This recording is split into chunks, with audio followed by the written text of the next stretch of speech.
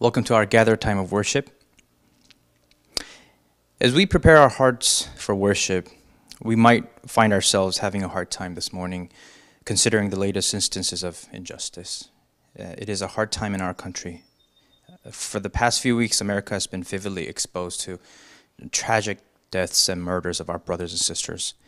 And it is only appropriate for us to grieve, to be angry, and to cry out for God's justice to intervene. So let us do so by doing what we can this morning. Let's turn to God. Let us find refuge in God and worship. And that is the call to worship for this morning. It comes from Psalm 73. The psalmist confesses that we may become weary in our hearts, and our flesh and our heart may fail, but our confession is that God is the strength of our hearts and our portion forever. In God's goodness, we can take refuge. In the reflection of His justice, we can find peace, knowing that He will see things through. So let us rest in His holiness, in His strength. Let us turn our eyes to God and meditate on who He is. I will read and you can respond. Let us rise and receive this call to worship. Truly, God is good to Israel, to those who are pure in heart. But as for me, my feet had almost stumbled. My steps had nearly slipped. For I was envious of the arrogant when I saw the prosperity of the wicked. All in vain have I kept my heart clean and washed my hands in innocence. But when I thought how to understand this, it seemed to me a wearisome task until I went into the sanctuary of God. Then I discerned their end. Truly you set them in slippery places. You make them fall to ruin. How they are destroyed in a moment, swept away utterly by terrors. Nevertheless, I am continually with you. You hold my right hand. You guide me with your counsel, and afterward you will receive me to glory. Whom have I in heaven but you? And there is nothing on earth that I desire besides you. My flesh and my heart may fail, but God is the strength of my heart and my portion forever. But for me, it is good to be near God. I have made the Lord God my refuge, that I may tell of all your works. Let's pray. O holy God, we come to you in such time of desperation and in such time of need of you, Lord. Our hearts have been growing weary, Lord. Our flesh fainted as we witnessed a destruction, violations of your image and your holiness. God, but it is good to be near you, Lord, because you are the strength of our hearts and our portion forever. That is our confession, Lord, although we may not feel so this morning, because we have been made you, O God, our refuge. We have no one to turn to but only you for such justice. O gracious Father, kindly guide us with your counsel. Let us be discerned to your end. Let us come into your sanctuary and worship you. We ask that you will renew our hearts this morning in our worship of you. Lord, be lifted up and reign in us. We thank you. In Christ's name we pray. Amen.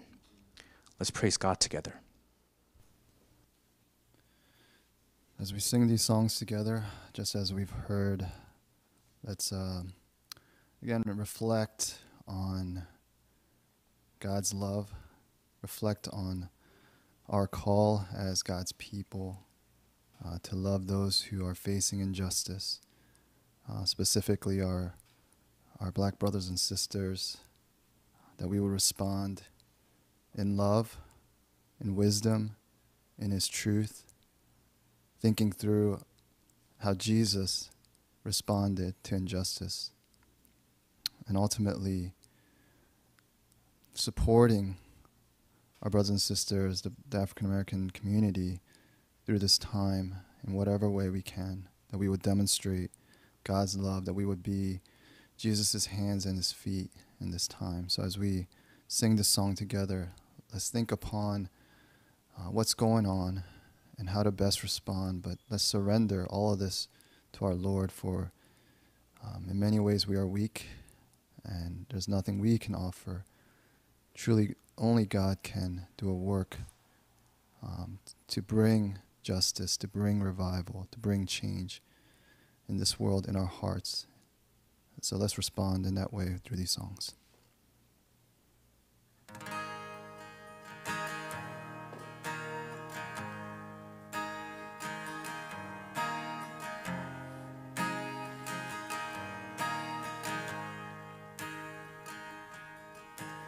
Brothers, let us come together, walking in the Spirit. There's much to be done. We will come reaching out from our comforts, and they will know us by our love. Sisters, we were made for kindness. We can pierce the darkness as he shines through us. We will come reaching with a song of healing, and they will know us by our love. The time is now. Come, church, arise. Love with his hands, see with his eyes. Bind it around you, let it never leave you. And they will know us by our love.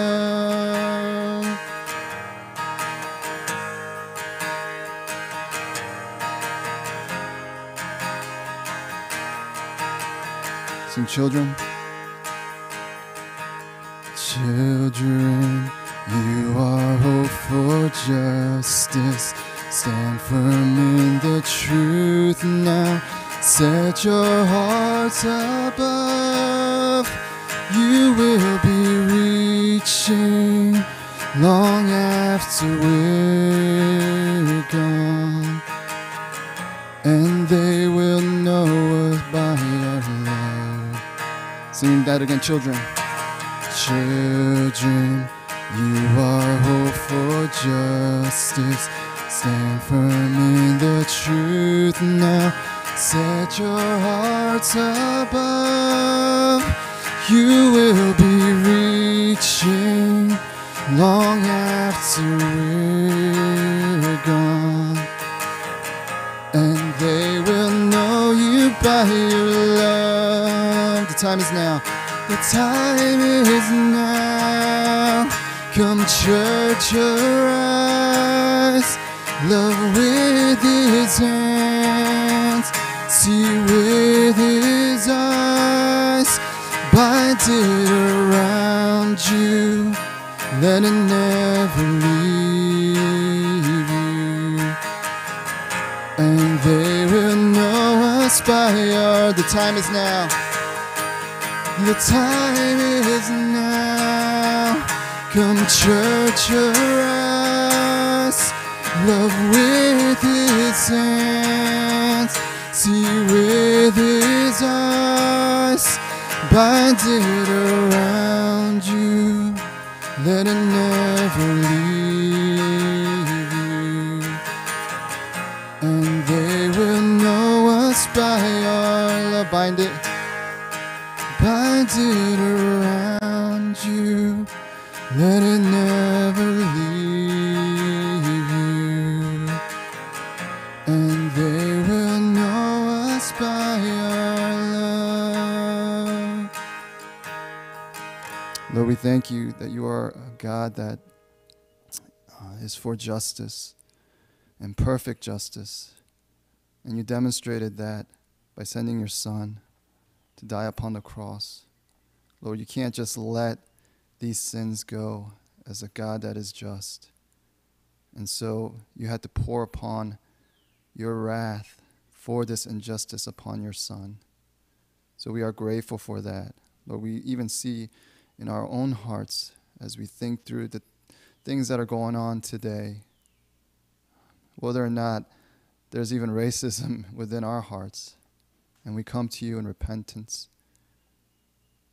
We come to you as a church in repentance as well, as we see that in many ways we fall short, in many ways we are flawed. But we are thankful that you are a perfect God that administers perfect love, perfect grace, and perfect justice. And Lord, we look to the cross and see all these as true, and we find hope in that. And we find that you are in control, God, sovereign over all things. And that gives us hope as well. So we lay these things at your feet in Christ's name. Let's continue to worship our God.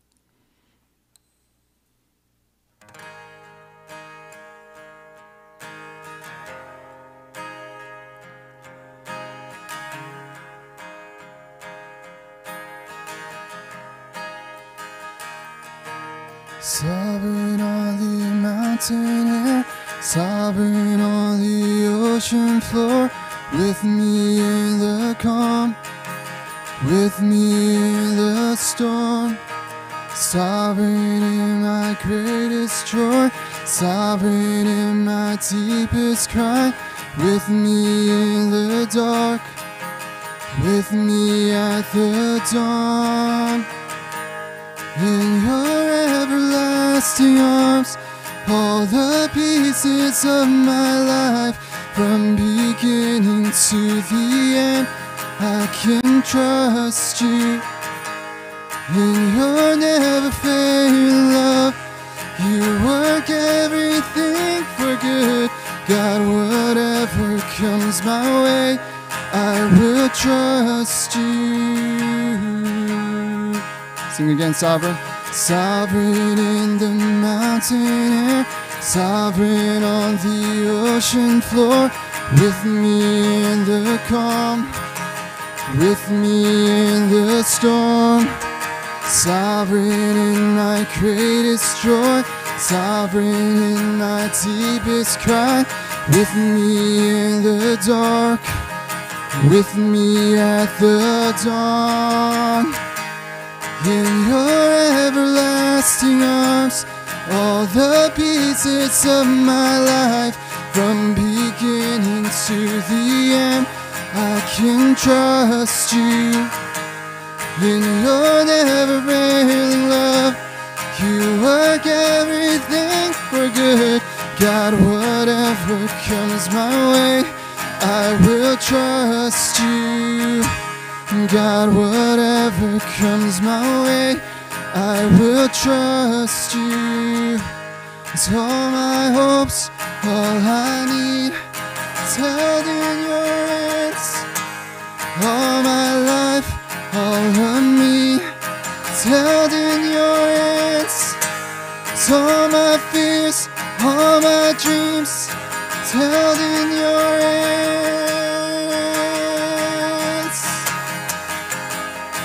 All my hopes, it's all my hopes, all I need, it's held in your hands. It's all my life, all of me, it's held in your hands. All my fears, all my dreams, it's held in your hands.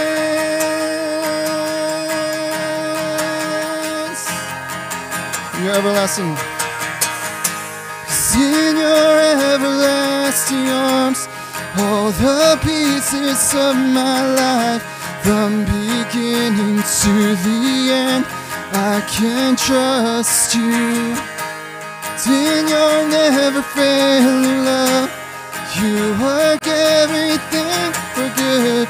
God, whatever comes my way, I will trust you. In your everlasting arms, in your everlasting arms, all the pieces of my life, from beginning to the end. I can trust you in your never-failing love.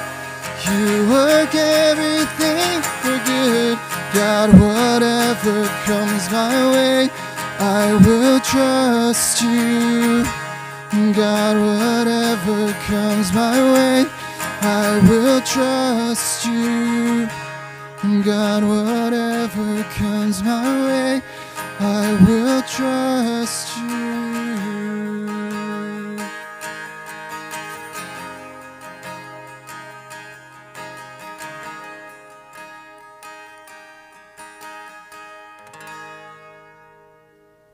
That is our confession. That is our prayer.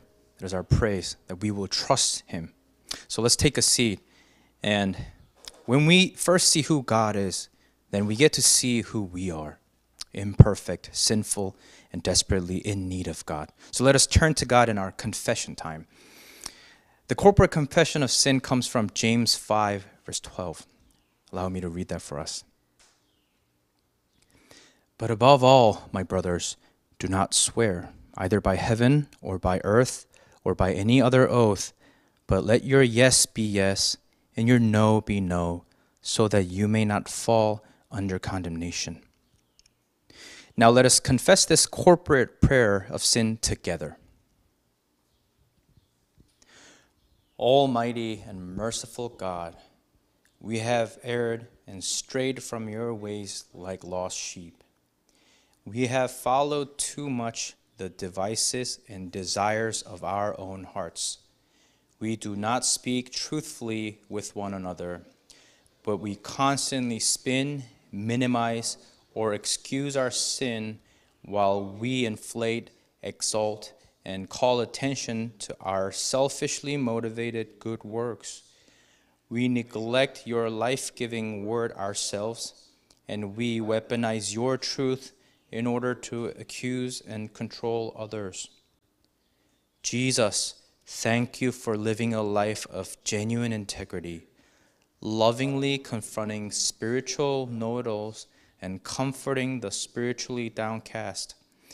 You spoke truth with grace and gentleness, not to tear down, but to bind up. And you pointed lie-captured hearts back to the reality of your Father's loving care. Grant us your character, that our words will hold weight in a world where integrity is overlooked.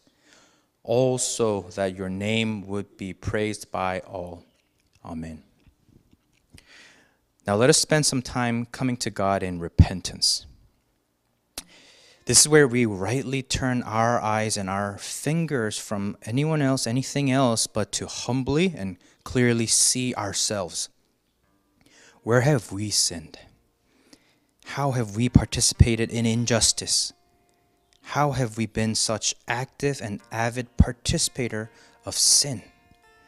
Let us use this time to personally approach God with humility and in repentance. Let's pray.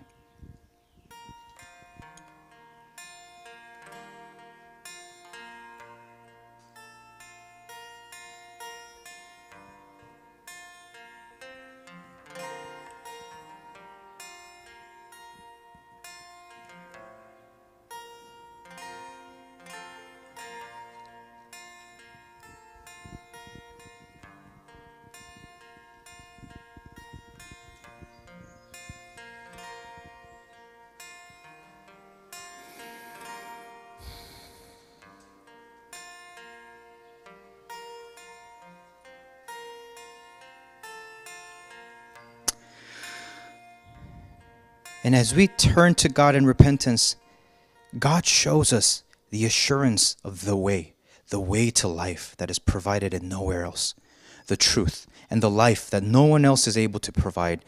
We are presented with our Savior, our Lord Jesus Christ, and we get to see how he is the true judge, how he saves us from the reign of sin, and for us to live to righteousness.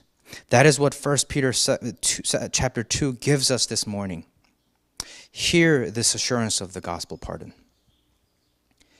For to this you have been called, because Christ also suffered for you, leaving you an example so that you might follow in his steps. He committed no sin, neither was deceit found in his mouth. When he was reviled, he did not revile in return.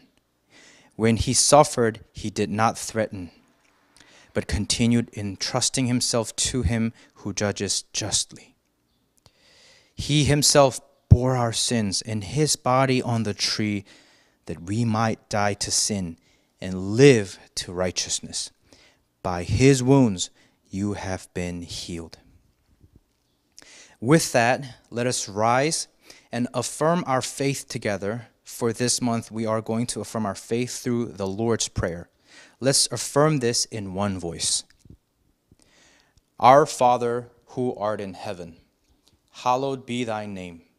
Thy kingdom come, thy will be done on earth as it is in heaven.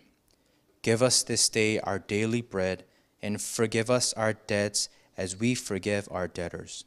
And lead us not into temptation, but deliver us from evil. For thine is the kingdom and the power and the glory forever. Amen. Let's continue in worship.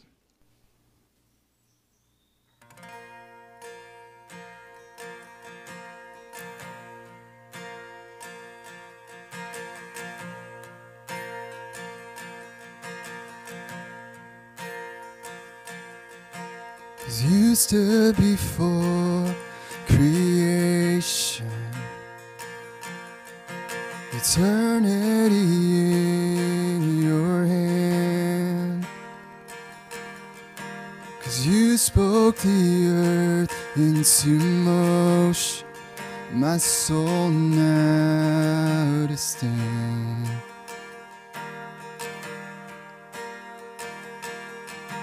Cause you stood before my failures and carried the cross for my shame. I waited upon your shoulders, my soul now to stand. So what can I say? So what can I say? What could I do but offer this heart, oh God, completely to you.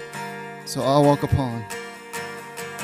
So I walk upon salvation, your spirit alive in me. It's life to declare your promise, my soul now to stand. Sing that again. So I walk upon.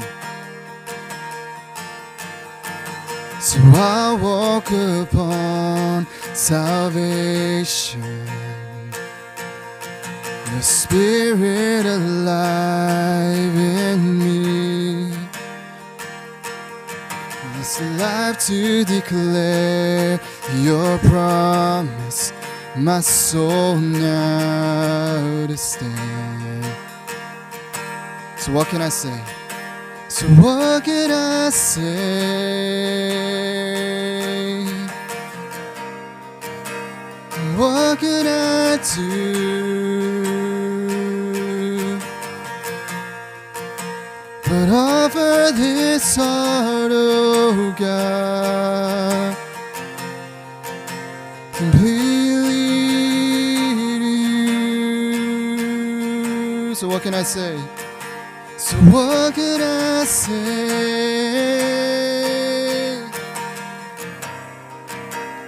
What could I do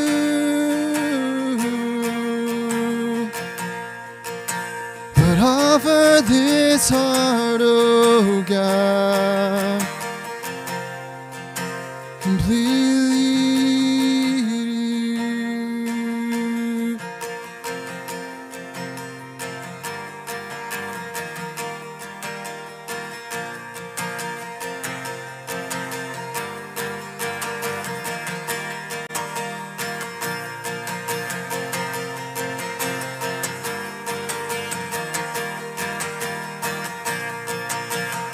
Sing, I'll stand. So I'll stand with arms high and heart abandoned in awe of the one who gave it all. And I'll stand, my soul, Lord, to you surrendered. All I am is yours. I'll stand. So I'll stand with arms high and heart abandoned in awe of the one who gave it all. So I'll stand, my soul, Lord, to you surrendered. All I am is yours, and all I am is yours.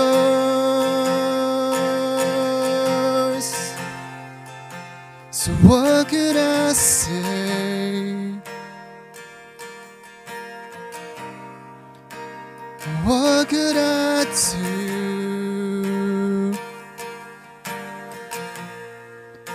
but offer this heart, oh God, completely you.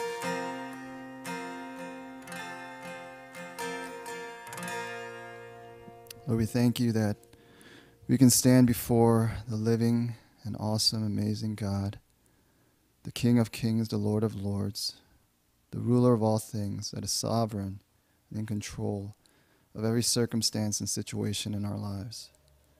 And though things on this earth seem chaotic and imperfect, sometimes a complete and utter disaster, we look to a God that is working something beautiful even out of this mess. And we are so grateful that we serve a King that loves his creation, loves his people, loves mercy, and loves justice. So we come standing in confidence, knowing that in the midst of all that is going on today, that you are working, that you are good, that you are in control. So we find hope in you. We find our hope and rest in your word, in your truths. Lord, we just ask that you will continue to do that work in our church, that in these times the church would respond properly. The church would respond as Jesus responded to the sin of injustice. In all things, Lord God, we look to you. Give us strength today as we worship you. In Christ's name we pray. Amen. You may take your seats. Now let's enter a time of renewal. Let us first do so through the time of offering. And as we remind ourselves of how we could do that by either online e-giving or mailing checks, let's spend some time right now to pray for the offering. Let's turn to God to rightly recognize his ownership and giving thanks to him. And let's pray for the usage of this offering for his kingdom. So let's spend this time to pray for these things. Let's pray.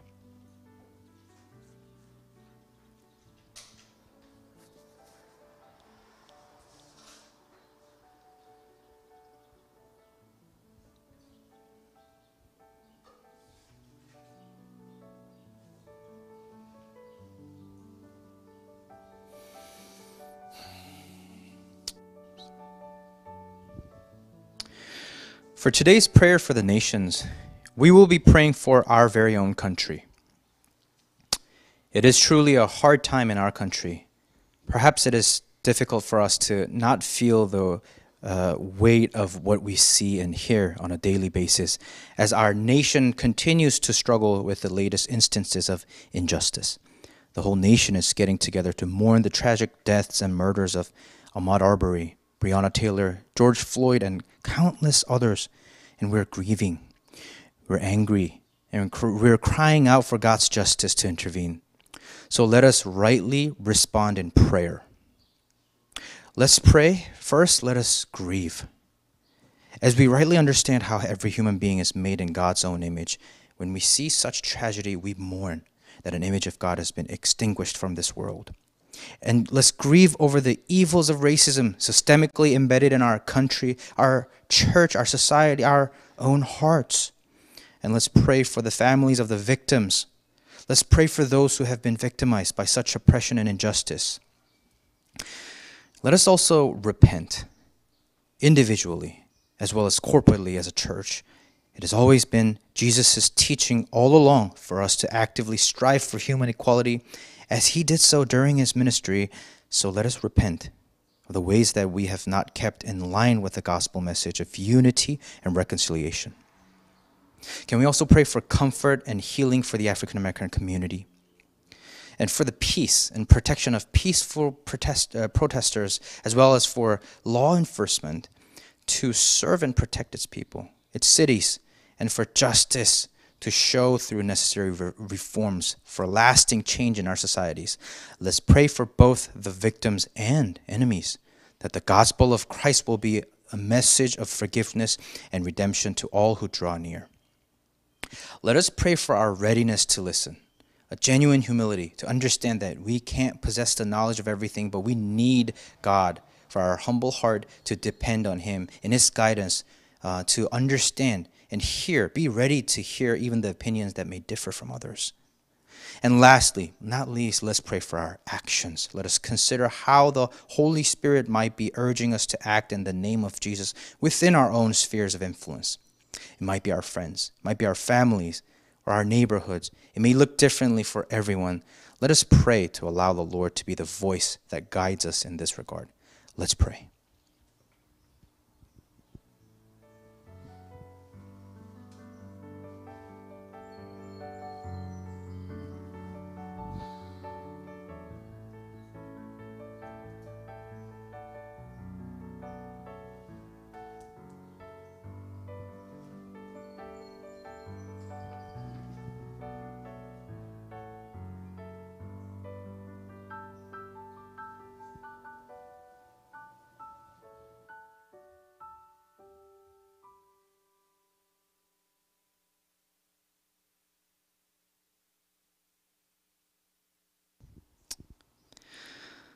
Let's pray.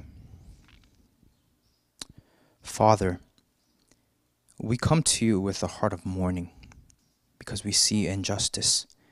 We see heart-aching evil still too close. We rightly enrage and fall into anguish as we see your precious creation being attacked by evil. God, we ask for your mercy. God, we ask for your intervention. But we thank you for allowing us to come to you in prayer. We ask that all of this will be guided by your Holy Spirit and that we will get to solely depend on you in this time. God, we repent. It had to take these atrocities to call our attention to our ignoring of such injustice that still prevailed in our country, in the world. Forgive us for participating in the sins of racism when we sinned by seeing people differently, valuing people differently, treating people differently. Forgive us, Lord. God, we pray for those who are hurting, especially the families of the victims. Would you come near them? Console their broken hearts, Lord. Would you let them not lose heart? We pray for the African American community. Lord, heal them by your Son's blood. Protect them and deliver them from evil. Please be near to the protesters. Also be with the law enforcement. God, we ask that you would reform the culture, that we do not ever condone such evil. Lord Jesus, reign in us.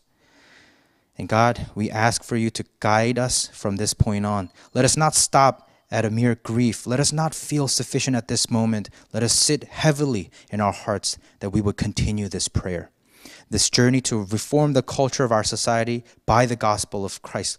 Let it reform our hearts, Lord. Let us diligently seek your guidance in changing our community, our homes, our own hearts to see Jesus.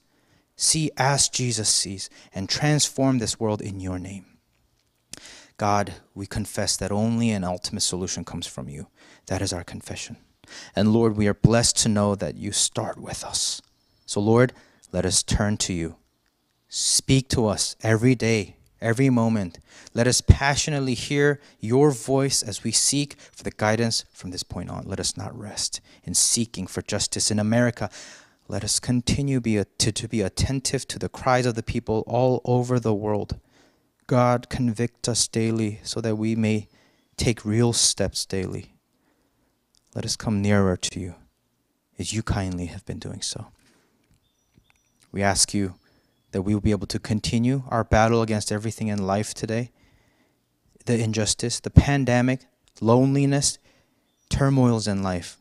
God, it's filled with difficulties, but would you be kind to us? Let us walk with you, faithfully holding on to you. Give us joy, Lord. Give us hope. Let the hope of the gospel prevail in our lives. We thank you and we praise you. In Christ's name we pray. Amen. Once again, my name is David Kim. I'm one of the pastoral staffs in Renewal Mainline. And here are some of our announcements. If you're new to Renewal, we're very glad that you can worship with us. Please take the opportunity to tell us about yourself so we could contact you to tell you more about our church. Visit our website and find more about us, Lord. And we have new Renewal Fellowship Fun and Fellowship events in June. Please check out the events we have on our website. It'll be the green button on the right side of our website. And especially for the book club, please know that each meeting is broken into chapters, so you can join the discussion on any date.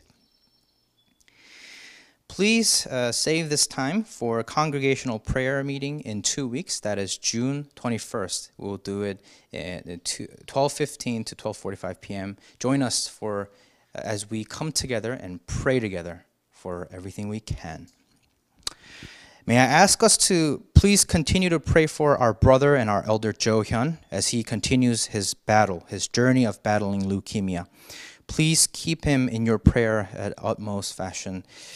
Let us be diligent and let us be vigilant in seeking for the Holy Spirit and in His comfort and His strengthening as we come together in this battle together.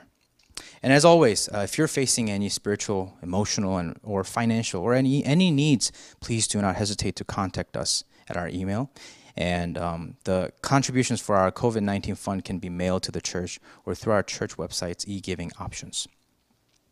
With that, let us now turn to our passage this morning. It's John chapter 1, verses 43 to 51. Once again, the passage is John 1, 43 to 51. The next day, Jesus decided to go to Galilee. He found Philip and said to him, "Follow me." Now Philip was from Bethsaida, the city of Andrew and Peter. Philip found Nathanael and said to him, "We have found him, of whom Moses in the law and also the prophets wrote, Jesus of Nazareth, the son of Joseph." Nathanael said to him, "Can anything good come out of Nazareth?" Philip said to him, "Come and see." Jesus saw Nathanael coming toward him and said of him, "Behold, an Israelite indeed, in whom there is no deceit." Nathanael said to him, "How do you know me?" Jesus answered him, "Before Philip called you, when you were under the fig tree, I saw you." Nathanael answered him, "Rabbi, you are the Son of God. You are the King of Israel." Jesus answered him, "Because I said to you, I saw you under the fig tree, do you believe? You will see greater things than these." And he said to him, "Truly, truly, I say to you, you will see heaven opened and the angels of God ascending and descending on the Son of Man."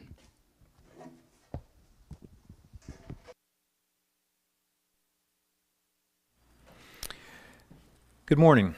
My name is Bill Smith. I'm also one of the pastors here at Renewal Mainline.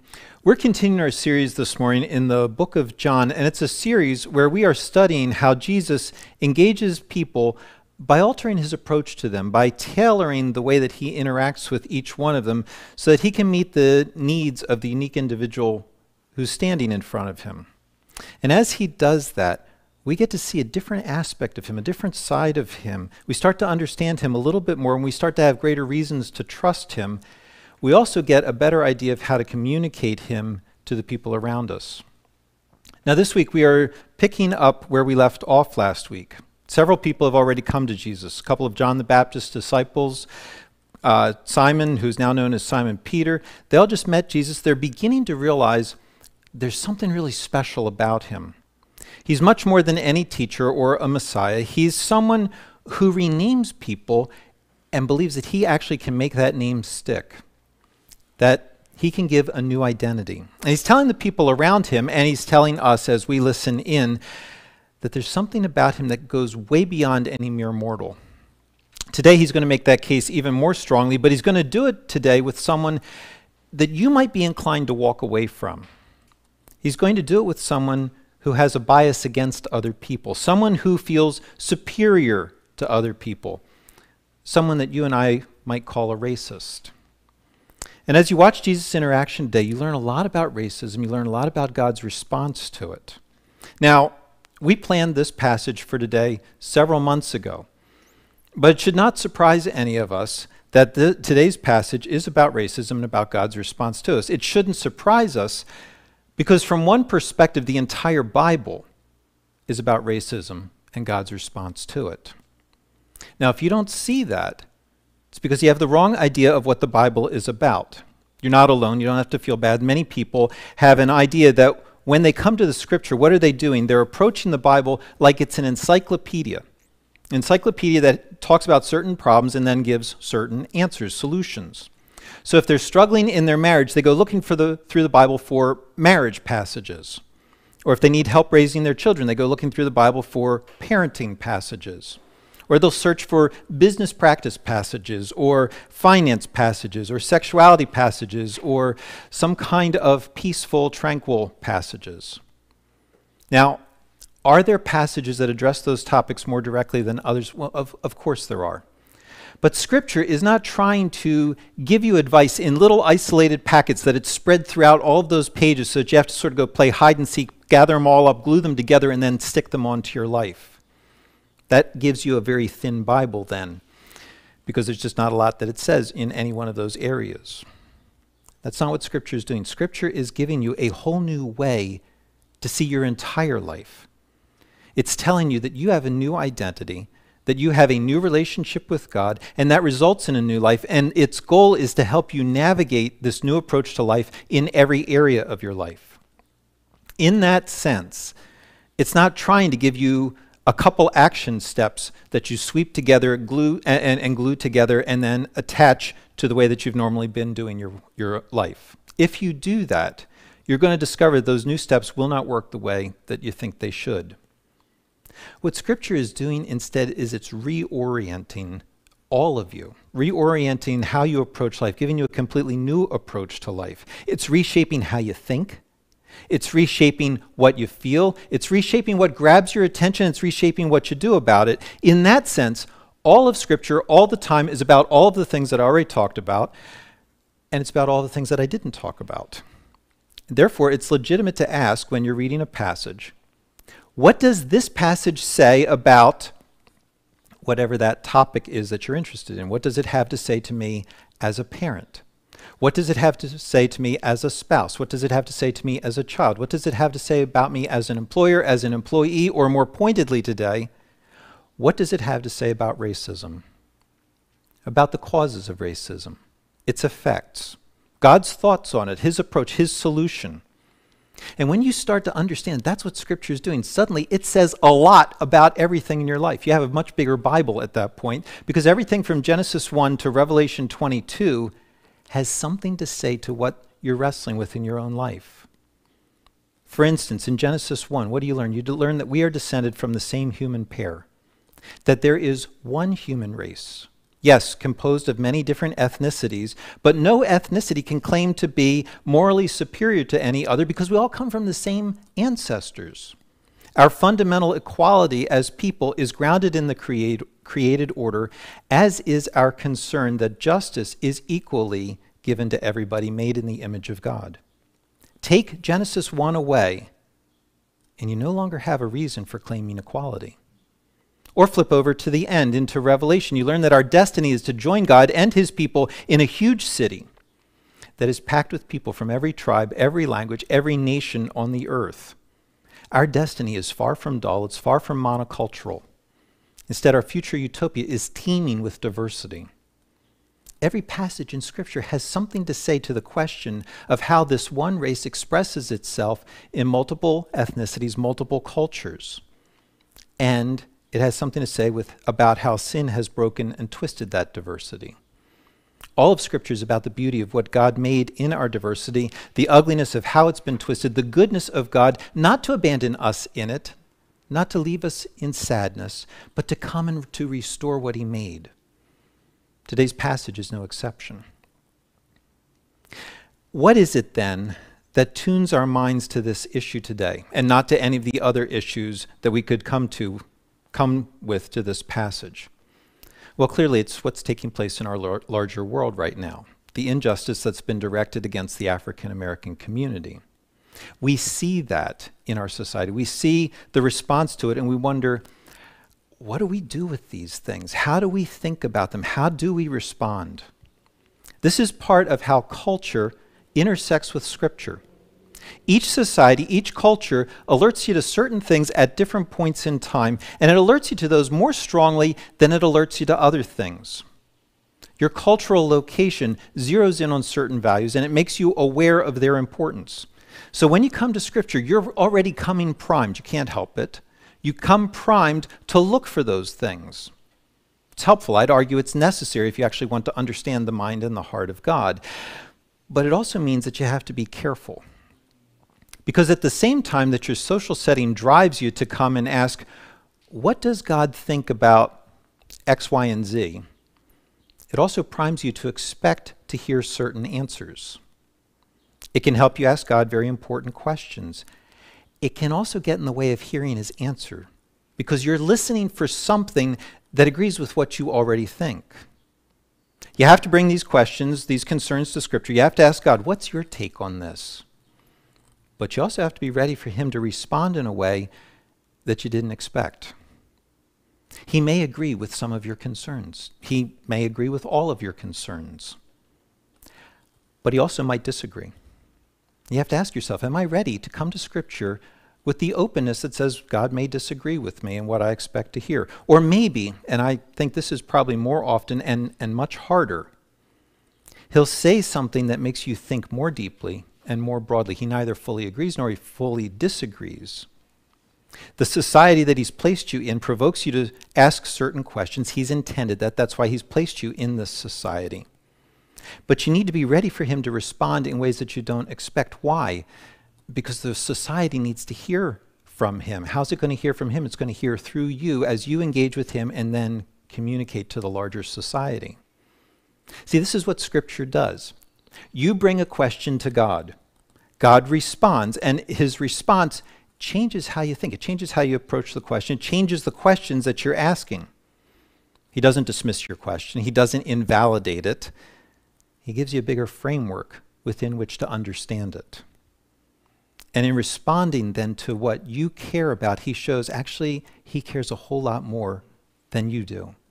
And in caring a whole lot more, he enters into your world, reworking your heart, changing you so that you learn to care about it even more than you did before. You have to expect him not to fully agree with you, not to fully agree with the words that you use or the concepts that you think are crucial. You have to think of it like a relationship. You have to expect that you and he are not always going to be on the same page and that he very well might disagree with you. Well, what does that mean? It means you have to spend time with him asking these questions. You have to spend time listening to what he has to say. You have to take what you're hearing in the news, on your Twitter feed, in your Instagram stories. You have to take what you're hearing in the world that he has put you in. You have to take what you're reading, what you're studying, and you have to bring it back to him and ask, what do you think about these things? That's what we're trying to do today. Now, little caveat up front, not everything that we care about right now is going to be found in this passage. In fact, most of it will not be. If you want to have everything that you care about understood, you have to have the whole counsel of God. How do you get the whole counsel of God? You learn that over a lifetime. We're not trying to do that this morning. We're not trying to develop an exhaustive theology of racism. What are we going to do? We're going to look at one instance of where Jesus entered into it voluntarily. And we're asking the question, what do we learn here that will help us as we enter into the complexity of our modern world? You look at today's passage, tuned in with everything that's been going on in our world, and there's no way to miss Nathanael's question. There's no way that you cannot be offended by Nathanael's question. Leaps out of the passage at you. It demands your attention. Verse 46, can anything good come out of Nazareth? Now, a little background here. Nathanael's friend Philip just came to him and said, verse 45, we have found him of whom Moses in the law and also the prophets wrote, Jesus of Nazareth, the son of Joseph. That's an amazing statement. Philip has just said, Nathanael, he's here. The Messiah, this one that the whole Hebrew Scriptures points to. That's what he means when he says Moses in the law and the prophets. It's a shorthand for the whole Scripture that we have. Nathanael, the one that God told us about, is here right now. We found him. Not I found him. We found him. There's a bunch of us who are completely convinced. This is the one that God started telling us about back in the Garden of Eden, the one who was going to come to crush Satan's head. He's here in our lifetimes right now. It's an astonishing statement. That this one who's been prophesied about for thousands of years is walking on earth right now. And instead of being excited or even skeptical, seriously, in our lifetime, Nathanael has a different response. His response is, from Nazareth. Sure. That place, can anything good come out of there? He doesn't dismiss Philip's claims on the merits of Philip's research. Doesn't dismiss Philip's understanding of Scripture. Doesn't even dismiss Philip's claims on the merits of his discernment. Nathanael, it's this Messiah, not that Messiah. Nathanael dismisses Philip's claims on the basis of Jesus' origins, of where he came from, on the basis of his background, on the basis of the people he grew up with, on the basis of his people. Now notice that there's a category error here. Nathanael's making a moral distinction. He's saying something is good or something is bad. But he's making that distinction not according to what someone has done, but according to where they were raised, according to their people group. Now, why is that a category error? Because morality has to do with what? It has to do with how someone lives before the face of God. That is either good or bad. Morality has nothing to do with where you live, where you grow up, or the people that you're related to. How do you think about where you grew up? Well, where you grew up gives you greater or fewer advantages. It sets you back in life or it propels you forward. It makes you more or less privileged. It doesn't make you more or less good. Your ancestry and your background are not moral. You're not responsible for where you were born or raised or your ethnicity. That was solely dependent on God. That's what he thought needed to happen in order to bless the world with his image, with you. Nathanael, however, attaches a moral assessment to Nazareth. There's nothing good comes from there. That the disadvantages inherent in growing up in Nazareth, among the Nazarenes, in Nathanael's mind, means that a person is unable to aid or benefit their society. Nothing good comes from there. Because they're related to that place and to those people, they themselves are what? They themselves are not good. They have less to offer than someone who is related to other people and places. And you just start to think about all of the assumptions that Nathanael is making with that one little sentence. How he's assuming that an individual's worth and value is measured by what they do or do not produce. That's an assumption. That an individual can be measured by their societal affiliations. That he, Nathanael, has the right to do the measuring. And that he's morally superior to anyone coming from Nazareth. So much happening in that one little sentence that dismisses another human being, one made in the image of God. Something where he says they're not as valuable, they're not as worthwhile as someone else. You think, man, what's going on? Let's see if we get inside his head a little bit. What's wrong with Nazareth? You know, there's not a lot that we learn about Nazareth. You learn that it's a small village. It's hard at this point, we're 2,000 years later, it's hard to get an exact estimate. The guesses are that it was somewhere between a couple hundred, 2,000 people. Tiny. It's off the beaten path. not adjacent to a big city, not a cultural center, most likely poor, rural. Jesus does not come from wealth, power, privilege. He came from the wrong section of town, if you want to say it that way. He came from the wrong town. And Jesus didn't try to cover it up. Instead, he was known that way. No one ever linked him to where he was born. No one ever called him Jesus the Bethlehemite. That would have linked him to what? To royalty, the one who was born in the city of David, to give him a little boost in his status. Instead, Jesus was very happy to be known as the Nazarene, the one who came from a poor, disadvantaged community up there in the backwater of Galilee somewhere. And because that was his background and those were his people, Nathanael dismisses him, doesn't think much of him, despite never having met him. It's pretty ugly. It's actually worse the longer you study the book of John. John tells us in chapter 21, verse 2, that Nathanael came from Cana. Nazareth was in Galilee. Cana was about 5 to 8 miles north of Nazareth. Apparently there's some rivalry between Nazareth and Cana. Some prejudice so that those in Cana look down on those from Nazareth. What's odd is that Cana is not all that different. Also small, also not well off. If you read chapter 2 in the book of John, you come across Jesus' first miracle. He turned water into wine at a wedding party where? In Cana. You think, well, why did he do that? Well, because the couple didn't have the funds to celebrate properly. They're about to be shamed in the eyes of their community. Jesus wanted something better for them. And in that moment, you start to get a glimpse that Cana was not a wealthy village. Also rural, not urbane. Coming from there did not give you any more social advantages than coming from Nazareth. But Nathanael doesn't see it that way. He sees his people as superior to those from Nazareth. Now, what did you just learn? You just learned that racism doesn't need big differences. Yes, you can see it take place on an international scale. The prophet Jonah hated the Assyrians so much that he would rather disobey God than warn them that God was going to judge them. He didn't want them to repent. He didn't want them to receive God's mercy. He wanted them what? Gone, destroyed, removed from the face of the earth. Racism can be international, or it can be regional. Nation of Israel had an ethnic group, the Samaritans, right in the middle of the nation.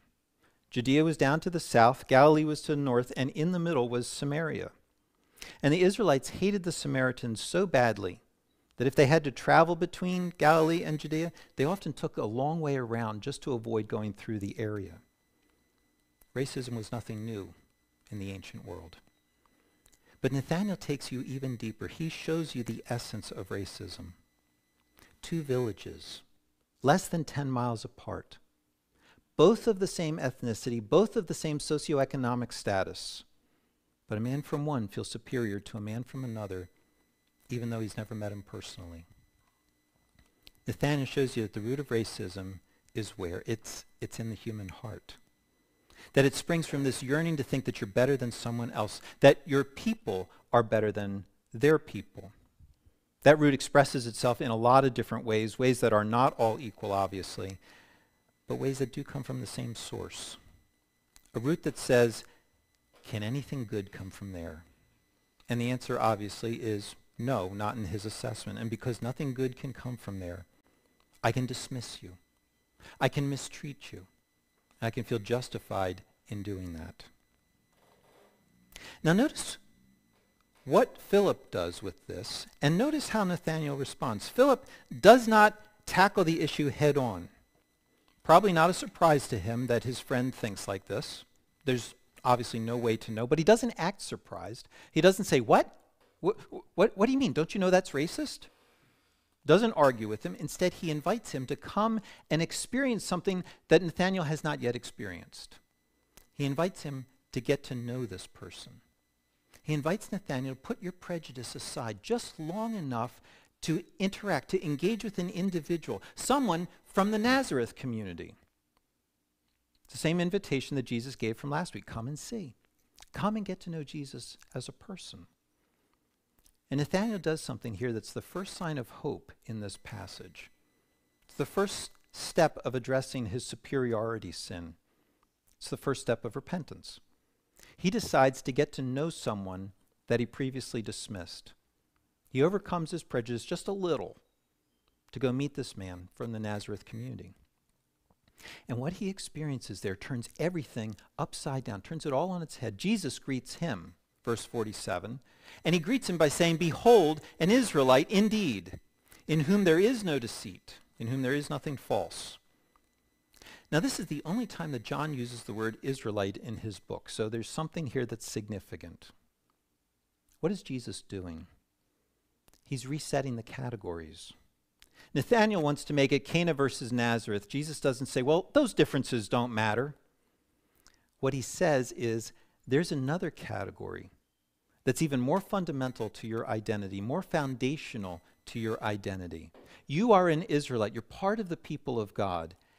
And I'm an Israelite. Can we start the discussion at that level? He's just given to Nathanael what Nathanael refused to give to him. He's given him the dignity of recognizing that Nathanael's been made in the image of God and that he's part of the people of God. In one sentence, he reframes all the terms of the discussion. But then he adds, by the way, I know you. Sorry about that. By the way, I know you. You're coming to check me out, to educate yourself about me, to learn about me. But I already know you. You're an Israelite in whom there's nothing false. And there's something about that revelation that rings so true to Nathanael that he doesn't say, what are you talking about? You don't know the first thing about me. We just met. Instead, he's dumbfounded. He asks, verse 48, how do you know me? Not, how do you know about my people, but how do you know me? Because obviously Jesus knows him personally, not just as someone connected to the Cana community. Yes, that community has shaped who Nathanael is and how he looks out on the world, but Jesus knows he's more than that. He also has he's also a unique individual that Jesus has spent time getting to know. And he lets Nathanael know how he knows him. He says, verse 48, before Philip called you, when you were under the fig tree, I saw you. And Jesus in that moment just gives this man a glimpse of something that nobody has seen yet. Andrew, Simon, Peter, Philip, each of them got something from Jesus that they needed in order to believe, but they didn't get this. They didn't get this kind of miraculous intervention into their lives. Don't miss this. Jesus takes this special moment of prophetic insight, of miraculous sight, and he uses it for someone who wanted to label him and dismiss him. Nathanael's blown away. He blurts out, Rabbi, you are the Son of God. You're the King of Israel. Now, based on his reaction, Nathanael was apparently doing something under a fig tree somewhere that was really important. You have no idea what that was. You don't need to know. What's important, obviously, is that Jesus knew. Now, since Nathanael's an Israelite in whom there's nothing false, we can assume that he wasn't doing something shady there. But also based on his response, he didn't think anybody else knew anything about it. And yet here's this guy, Jesus, who says, I have known you. I've studied you. I've educated myself about you. I know what you were doing, and I know your motivation behind it, that it was something good. Nathanael doesn't think anything good can come out of Israel, out of Nazareth. Jesus just told him, I see something good in you. And in that moment, Nathanael repents further. He says, I thought I was superior to you. What I've just discovered is that you are way out of my league. You are the King of Israel. Don't get caught up there on Son of God. That's another way of saying King of Israel. If you want to understand more of that, feel free, email me. We can unpack that together. He says, you're the King of Israel, which means what? You're my king, because I'm an Israelite. You are superior to me. Now, is that the last time that Nathanael is going to struggle with being racist? If I know anything about the human heart, probably not. But he's learned to see the world differently than how he had earlier. He's no longer seeing Jesus through the lens of the stereotypes that he grew up with. He realizes there is more to Jesus than he ever thought possible. Now, I need you to be very careful here, because Jesus is not showing oppressed people, those who are the victims of racism, how to deal with racists. He's not an example to you of someone from a disenfranchised community rising above their background to reach out and give even more. It's not what he's showing you. He's showing instead how God deals with the moral inferiority that our sin brings. See, God is the morally superior one in every way imaginable. Jesus is the one of privilege in this encounter. Nathanael has no idea, but Jesus comes from a far better background, comes from far better people than you can begin to imagine, and Jesus does not sneer. He doesn't say earth. Can anything good come from there? Instead of dismissing us, he joins us. He becomes one of us. He enters into our world, bringing good into it, bringing his privilege into it, bringing heaven into it. That's what he means when he says, verse 51, "Truly, truly, I say to you, you'll see heaven opened and the angels of God ascending and descending on the Son of Man." Now, that's a reference back to Genesis 28. Jacob at that time was running away from his family because his brother Esau wanted to kill him. Jacob had tricked him twice, a lot of deceit in Jacob, a lot of falseness. And while on the run, Jacob had a dream one night. He saw angels ascending and descending a ladder that linked heaven and earth. And while that was happening, the Lord appeared to him and promised that he would continue to restore the world through Jacob, and that God would not leave Jacob until he did what he had promised. Jacob wakes up and he says, "Surely the Lord is in this place, and I did not know it." How awesome is this place? This is none other than the house of God, and this is the gate of heaven. This is the place that links heaven and earth. I had no idea. Here comes Jesus about 2,000 years later. And he says, you will see angels ascending and descending where? On me. I am the link between heaven and earth. I'm the one who brings heaven down to this earth, who brings good into your world. I'm the house of God. For Nathanael, that meant Jesus entered into this moment clouded by sin, Nathanael's sense of superiority that had gotten built into the fabric of his life. Jesus entered into that not to get good from Nathanael, but to bring good to him. It's exactly what he did for Nazareth. Jesus didn't originally come from Nazareth. He came from heaven. He came from heaven with all the advantages that heaven had over Nazareth. And he came from heaven to Nazareth to bring the people there what?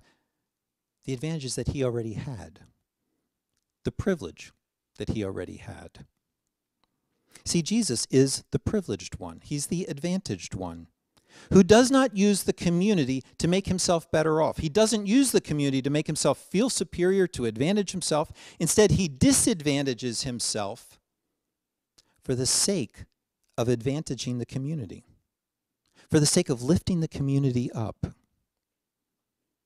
Jesus makes his life worse than it has to be in order to make the life of the community better than it was, to make the lives of individuals within that community better than they were, to make your life better.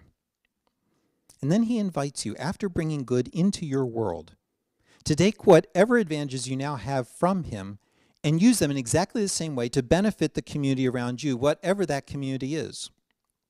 Now, how are you going to do that? 4 ways very quickly.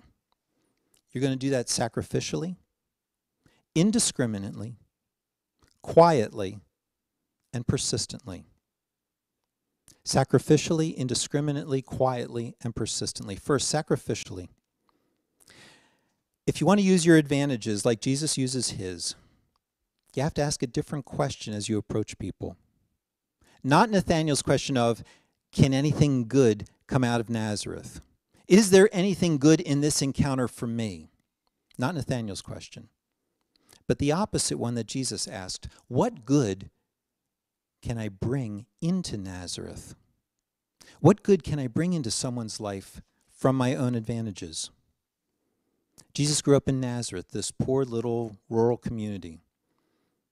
And because he grew up there, it became the home of the house of God, the home for Jesus, the home for the link between heaven and earth. Jesus didn't go there to live for what he could get from them, but to help them see that God cares for those who in the world's eyes are most despised. He lived there, not looking for something from them, but in order to bring heaven to them. Did the same thing for Nathanael. He helped him see that despite his arrogance, God did not treat him the way that he deserved to be treated, the way that Nathanael was treating other people. Jesus does not dismiss Nathanael like Nathanael dismissed Jesus. Instead, he brought heaven to Nathanael in such a way that it touched the man at his core. So that effectively Nathanael said, "This is so much better than anything I ever imagined it could be. I want more of this. Please be my king." So if the Nathanaels in your life need respect and dignity, when they offer none, give it to them. You have plenty left from Christ, who respects and dignifies you with his presence. If the Nazareths in your life need the advantages that God's given to you, then give to them, even though they can't repay you. For your sake, Christ became poor, so that you might become rich. You're never going to say to him at some point, "You know what, I think you owe me, because I think I gave more than you actually gave to me." Give out of the abundance that Christ has given you. That's number one.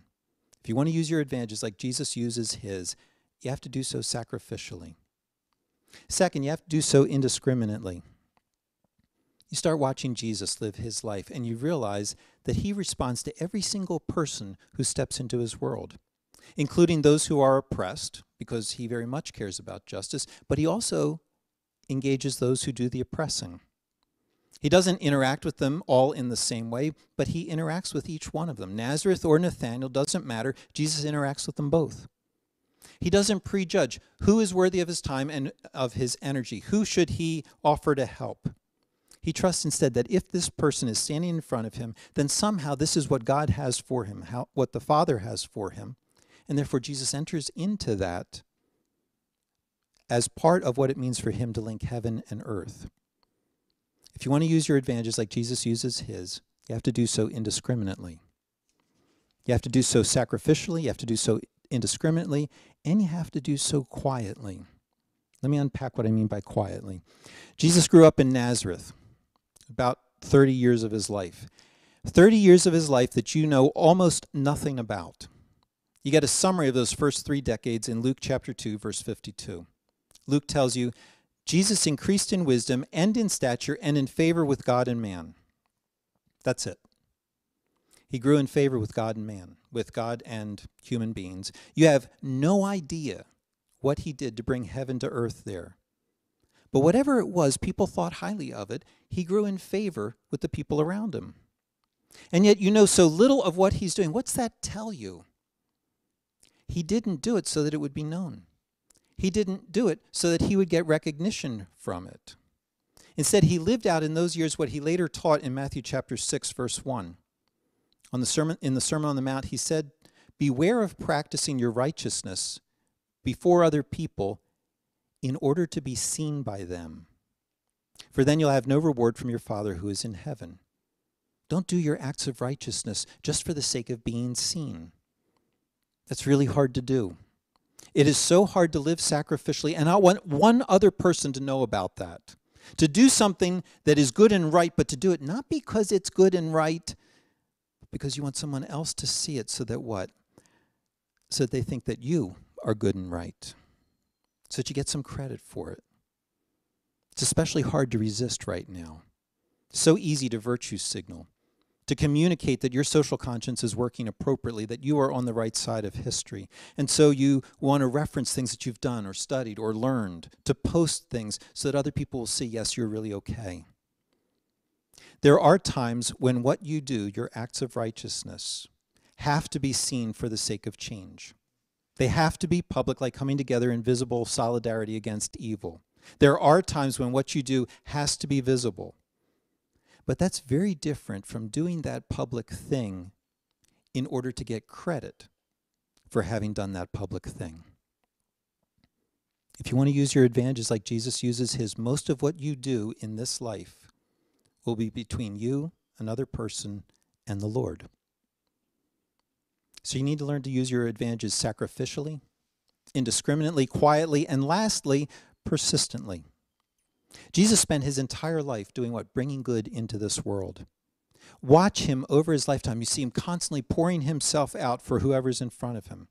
That's why it's not strange for him to give to Nathanael. It's not an unusual thing for him to meet someone where they're at and to give them what they need so that what? So they can get a little closer to God.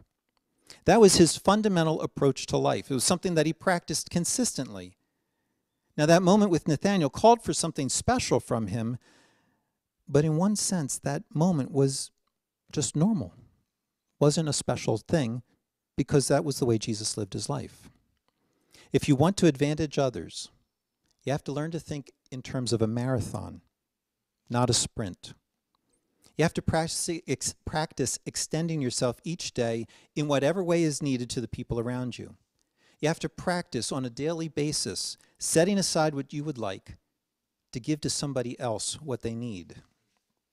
You start with those who are closest to you, and you ask yourself, how can I take the advantages that I have today, and how can I use those for good for someone else? How can I take those and bring good to my child? How can I take the advantages I have and bring good to my spouse, bring good to my roommate? You branch out from there. How can I bring good today to the people that I work with, to the people in my neighborhood, to the people in my region, to people who are like me, to people who are not like me? How can I bring good to those who suffer injustice? You start to realize it's a continuum, right? You can't do the hard end if you're not doing the other end. You don't want this to be a time where you are energized for a little while over issues of racism and injustice, and then later have those issues just drop off your radar. That means you have to develop a lifelong trajectory where daily you are disadvantaging yourself more and more and more in order to advantage others.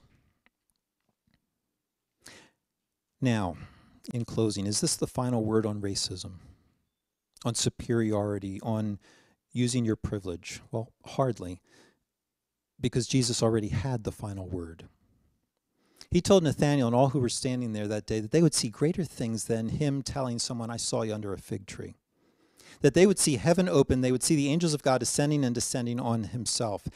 But then this Jesus, this ladder, this one who came to bring heaven to earth, this Jesus would hang on a cross suspended between heaven and earth.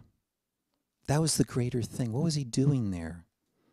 According to Ephesians chapter 2, this was how he got rid of the hostility that's between people. Verse 14, for he himself is our peace, who's made the two groups one, and has destroyed the barrier, the dividing wall of hostility. His purpose was to create in himself one new humanity out of the two, thus making peace, and in one body to reconcile both of them to God through the cross, by which he put to death their hostility. Jesus hung there between heaven and earth. For every time that you've sneered at someone because they didn't look like you, they didn't sound like you, for every time that they didn't come from where you came from and you sneered, or you sneered because they didn't act like you act, or you sneered because they don't have the values that you have, or the thought, or think the thoughts that you have. See, Jesus would still be the link between heaven and earth, the way for you to be with God. But the ladder had to become a cross. And the one who never misused his privilege hung there so that he could say, at last, it's finished. That was the last word on racism. That hostility has been put to death, that your sins are paid for, that you do not need to feel heavy and you don't need to wallow in them today. The wall is broken down. It's broken down for Nathanael. It's broken down for you. The two people who were opposed to each other can now be brought together. They can now be one. That was the final word. Racism doesn't have the final word. Situation is not hopeless. Reconciliation does have the final word. Why? Because the privileged one, the most privileged one in the universe, laid down his privilege for you. Our words, our actions of today are what? We're just trying to catch up a little bit closer to where his final word already is. Let's pray together.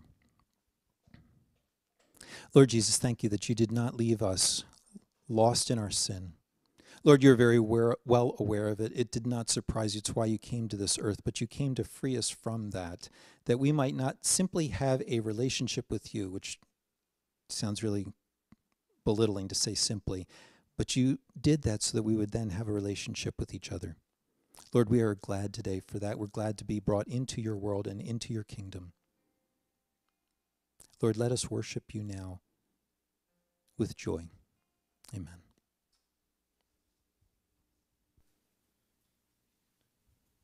As we respond to the word, let's remember that God desires to make all things new, even in the midst of what we see, to bring reconciliation, as we just heard. And he did that by coming to this earth. Christ came, humbled himself, and he died upon the cross.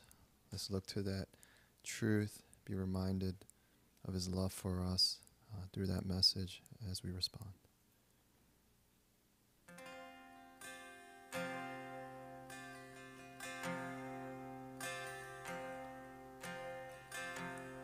Don't kneel me down again, here at your feet.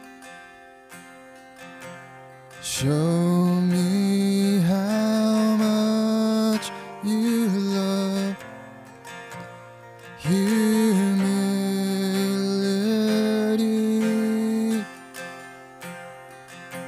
And oh, Spirit, be the star that leads me to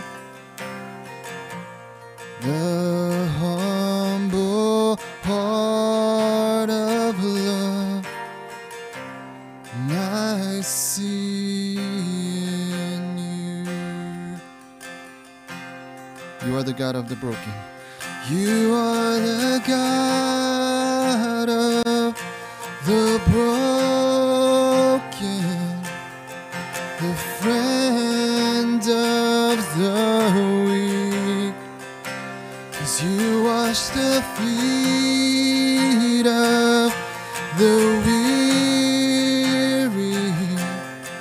embrace the ones in need.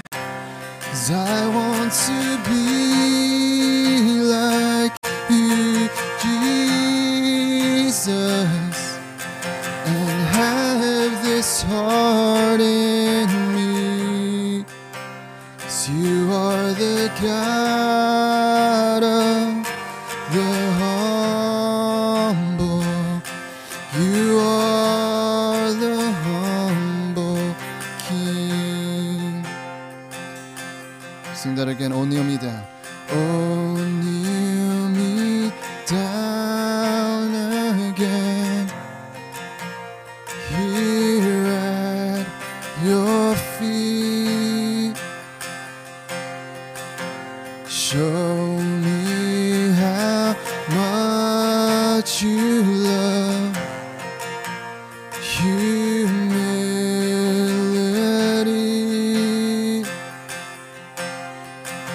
And oh, Spirit, be the star that leads me to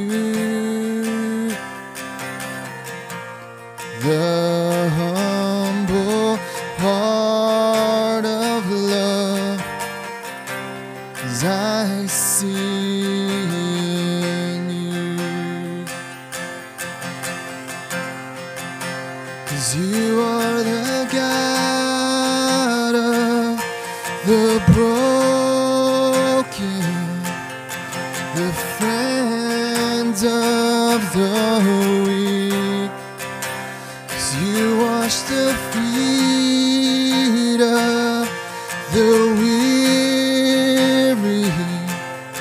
embrace the ones in need. 'Cause I want to be like you, Jesus, to have this heart in me. 'Cause you are the God of the humble. You are the humble King. You are the God. 'Cause you are the God of the humble. 'Cause you are the humble King.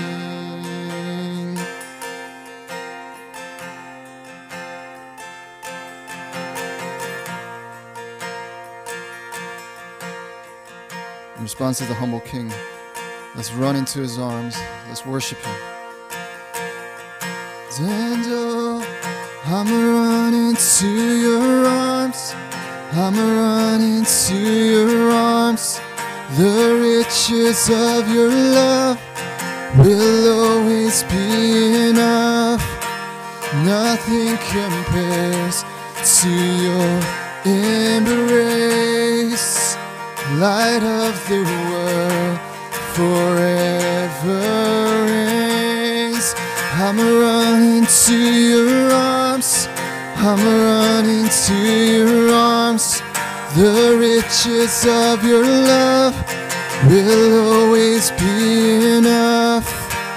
Nothing compares to your embrace.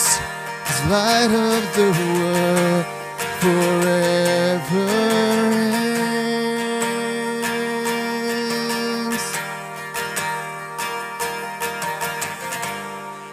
My heart will sing no other name.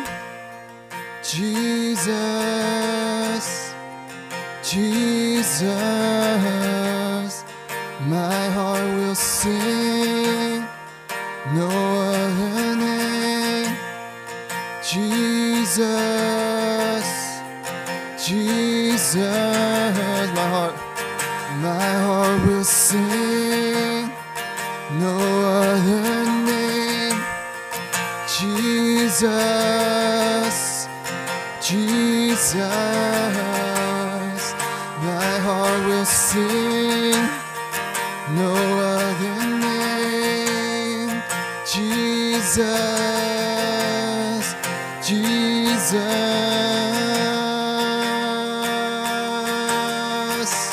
Let's run into his arms. And oh, I'm running to your arms. I'm running to your arms. The riches of your love will always be enough. Nothing compares to your embrace. 'Cause light of the world forever reigns. I'm running to your arms. I'm running to your arms. The riches of your love will always be enough. Nothing compares to your embrace. 'Cause light of the world forever reigns.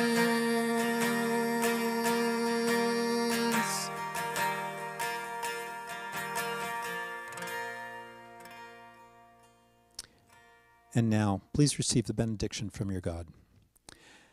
May the Lord bless you and keep you.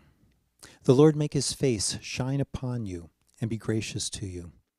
The Lord turn his face toward you and give you peace. Go now in peace.